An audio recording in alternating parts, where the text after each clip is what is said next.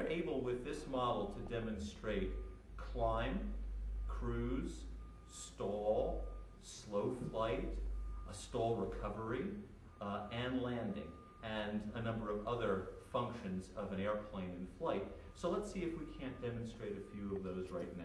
We're going to start with the controls in a neutral position, where the stick is neither too high nor too low, the same way that a pilot would in a normal liftoff situation.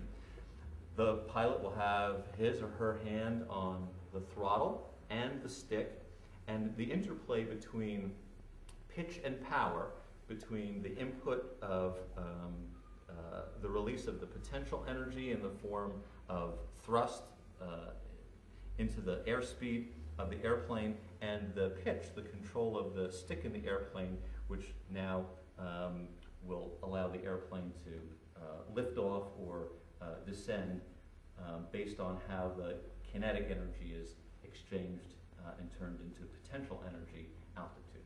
So let's start by taking off. The throttle will go to a full on position, and as you notice, the airspeed indicator will rise.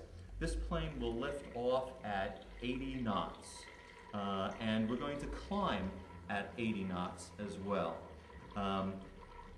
The throttle, as most pilots would control an airplane, will be at full.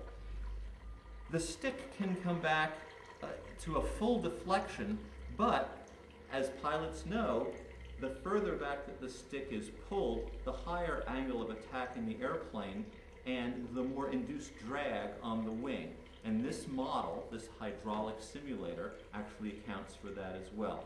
So our test pilot is not going to pull the stick back too far, or there's a risk of losing airspeed as a result of the induced drag that's included or factored into this model. We're going to climb to an altitude of 2,400 feet, which on our third vessel is represented by the graduated scale, and then we're going to go into a cruise mode. Like in an airplane, a cruise is achieved by leveling off at the desired altitude, increasing the airspeed to the cruise velocity, and adjusting the throttle accordingly to keep the altitude and the airspeed at the desired levels. So our next mission is to go to a power-off stall, and I'll just mention what that is. We're going to reduce the power to 0, we're going to hold the altitude by pulling back on the stick, and eventually we're going to see that we bleed off airspeed to the point where we stall. Let's do the power-off stall and recovery. Full power off, hold altitude, our airspeed is dropping, we have a complete loss of kinetic energy. Stick forward now to pick up airspeed and throttle full.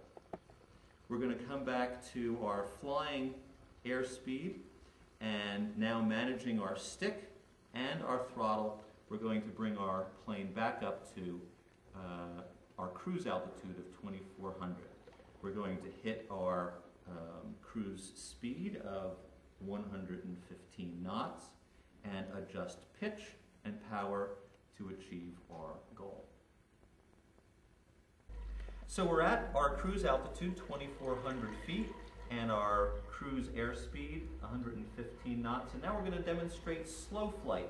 And I think the important feature of this model to point out is a valve that's connected to the control stick that's intended to model the behavior of an airplane at a high angle of incidence, a high angle of attack, where the induced drag becomes extreme.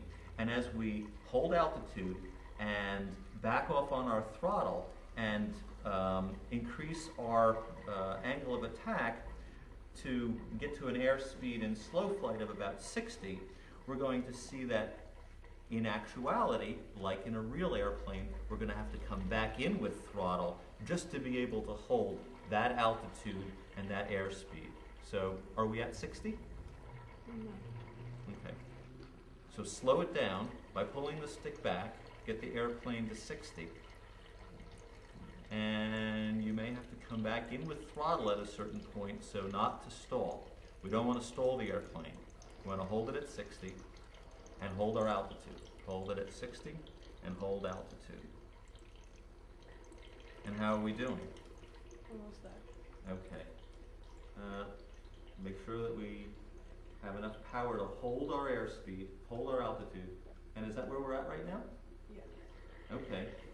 Can we get it down to 55? That's going to be even more critical. We're going to slow the airplane down to where it's within stall speeds. Our stall speed in this plane is 50.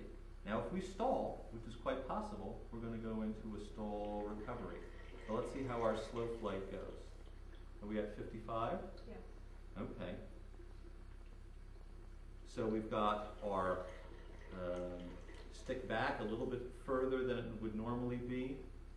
Our throttle open a little bit more than it would normally be, because the model accounts for the loss of kinetic energy from high induced drag. So we've done slow flight. Why don't we try a power off landing? We're going to come in at 80. So get our airspeed up to 80. Drop the nose a little bit. Come forward on the stick. Drop the nose a little bit. Get that airspeed up to 80. Let's cut the power. We're going to do what's called a dead stick or a power off landing. Hold the airspeed at 80 all the way down. We're going to be losing altitude, of course, because the energy, there's no more new energy coming into the system. The throttle has been turned off. We're holding our airspeed at 80. We're dropping in altitude while holding at 80. The nose, or the attitude of the airplane is essentially nose down to keep that airspeed up. As long as we have airspeed above our minimum flying speed or our stall speed, we should be okay. As we get closer to the ground, we're going to increase the angle of attack to slow the plane down further. We don't want to get it down to the stall speed until we're just feet above the ground. And our test pilot is going to do that when we get just to within the ground. Pull the stick back. That's a full stall, and further back to induce more drag by the effect of the wing at a high angle of attack. We're down on the ground, and we're at a complete stop. And that really concludes our demonstration today. That's our hydraulic or fluid-driven flight simulator. Again, the ability to demonstrate the four forces in action or in play on an airplane in flight, and the interrelationship between kinetic energy and potential energy, demonstrating all of the major functions of an airplane: climb, cruise, stall, stall recovery, slow flight, landing in the pitch axis. Thanks very much for watching.